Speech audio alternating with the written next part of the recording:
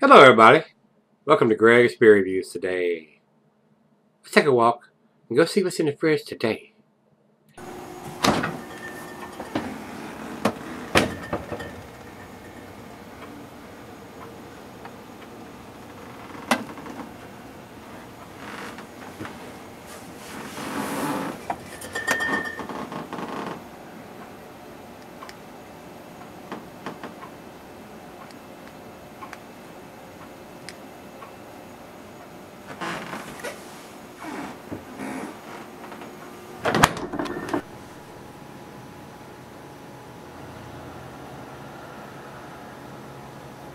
Hey everybody, welcome to Gregsbeerreviews today. Thanks so much for stopping by, I do appreciate it.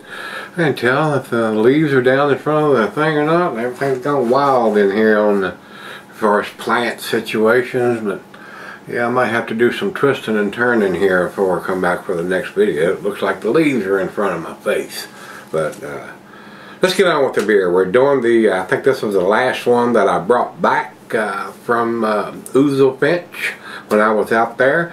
But I do have 4 more that I went and picked up here a couple days ago. One day last week, I think. And they had 4 that I didn't have, and so I said, well, let me have them. So, and one of them, they only had 1 of it, so I got the last one that was on the shelf. So I do have 4 more coming that I went and bought myself here in town. So that's all that was available. This will be everything that I can get my hands on from this brewery so far. So hopefully we'll be able to get some more stuff. That's what I'm hoping for, and we'll see. Keep track of everything, because I really enjoy their beers. So definitely added to my favorites list for breweries. This is called Riding Phone Lines. It's a 6.6% sour ale with blackcurrant puree, sweet cherry puree, cholaka chocolate, vanilla, and milk sugar.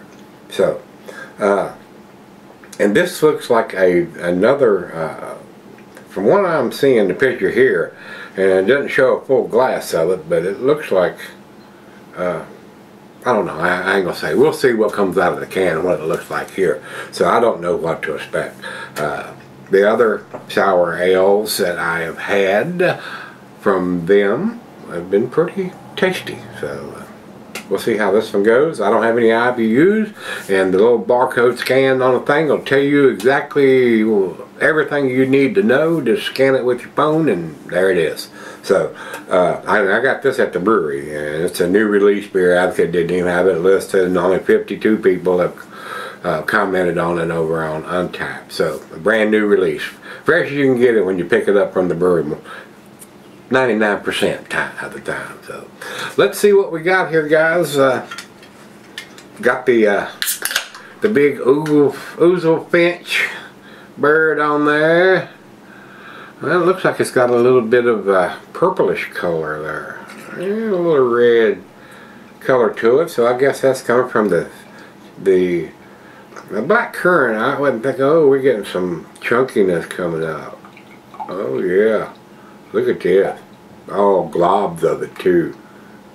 Oh, you know about that. Look at it. I mean, it's plop, plop. There's a whole lot of junk in this trunk. Normally, I would be kind of scared when I see these big clumps coming out of the beer like that, guys, but it kind of won me over with the way that golden shades looked in the glass, but they didn't have big chunks coming out of it like that. So I mean, there's some definitely heavy particulates in this one. I mean, 2 fingers ahead on there, and it looks like a dark cherry. Yeah, it has got a lot of pulp in that, so I'm hoping it's going to be okay. We're getting ready to find out. I'm hoping that's going to be a good beer. Kind of scary looking coming out of the can there. Let's find out. I don't know, guys. I am a little leery on this one, but it comes straight from the brewery, so. And it seems it wouldn't be.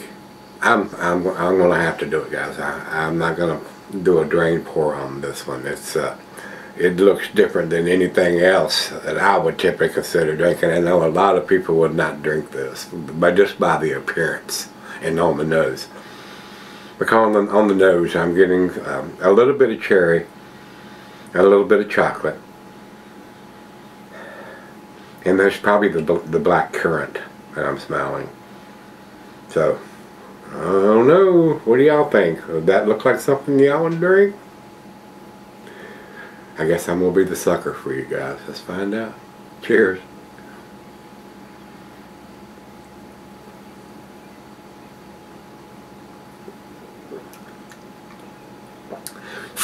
It's got a twang to it too. That's like a smoothie. I mean, it says sour fruited, but it's more like a smoothie.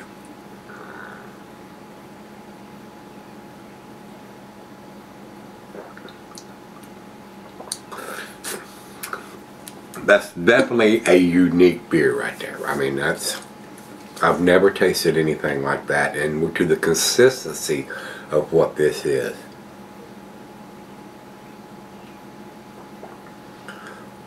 I mean, that's what it looks like coming out of the can. I mean, it looks like a smoothie.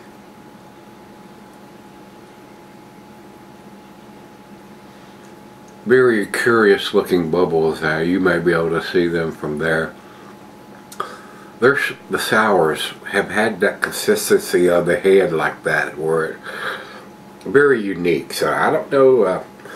Rachel Howard is a head brewer there. She's doing something different now, and she does have the qualifications. She's been to school and has the excuse me, the chemical background to go along with it. She's a fairly young woman, but I believe she's got some good ideas. I mean, it's a tasty beer. I mean, even though it looked horrible coming out of the can, I'm just wondering if they have this beer on tap and what kind of reactions if they see if the patrons are watching those clumps come out. I don't know how that would work well on the beer lines at the tap house. I don't know.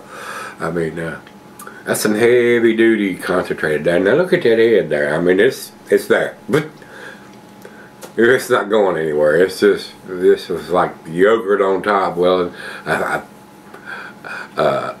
not a creamy yogurt, but a thick yogurt. So, guys, I'm going to go sip on it. So, I'll be back and we'll give a verdict on this. Strange. Alright, guys, I'm back. Still alive, too. Imagine that. This beer has absolutely turned this glass, and it has actually destroyed this glass. Look at it. It is sticky.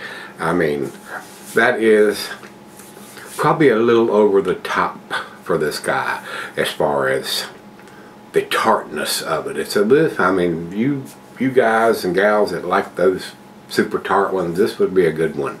It's just a little over the top tart for me. I haven't quite got there yet. I hadn't got my arms around that much tartness.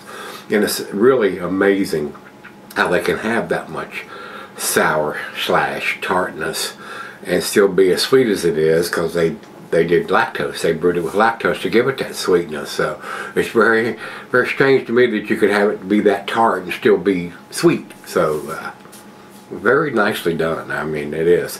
And this thing has left that big clop of foam in there like the Golden Shade did, and it was a very nice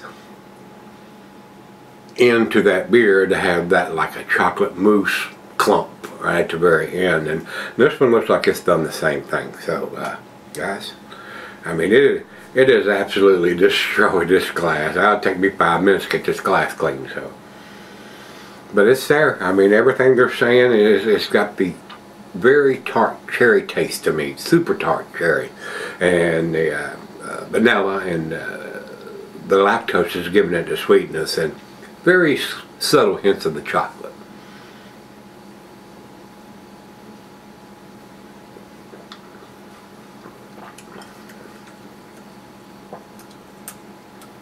Very unique beer, no doubt.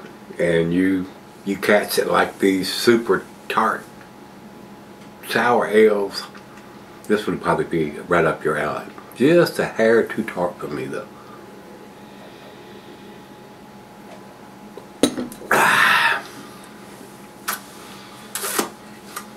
That's tasty. I mean, not my run of the mill, probably not something I would repurchase again because I'm not quite into something that super tart, but it's well made. And it's exactly what they say it is. So, but just a little heavy on the tartness scale for this guy. Now, the other ones that I've done that were right on the money for this guy. They were a little more subtle. This one's, it's going to wake your taste buds up. So, I mean, I think it's a good beer, guys. I think it's an A beer. I'm going to give it a 90. And like I said, Beer Advocate doesn't have anything. They don't have it listed. They have the brewery, but they don't have this one. Brand new release.